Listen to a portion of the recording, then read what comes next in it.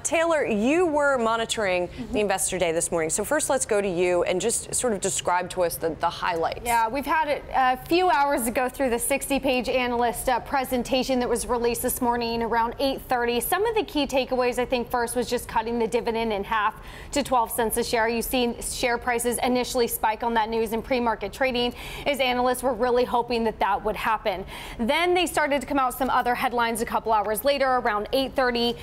They're looking at their adjusted earnings per share of anywhere from $1 to $1.07. Analysts had floated around the idea of $1.18 per share.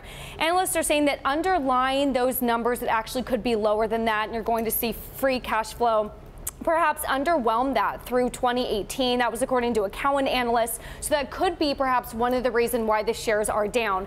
If you want me to keep going, they were divesting about $20 billion in assets to be a smaller, nimbler, more company. So the three sectors that they are keeping were power, aviation, and healthcare. Now, power, GE said they're going to continue to see pricing pressures in the fourth quarter. We spoke with Jeff Sprague over at Vertical Research Partners. He said there's a lot of deflationary pressure on that. So even though it's an earnings driver for them, they are going to see a little bit of some pricing pressure on that. And then with aviation, the good news is that's about 7 to 10% of organic revenue growth that they're expecting.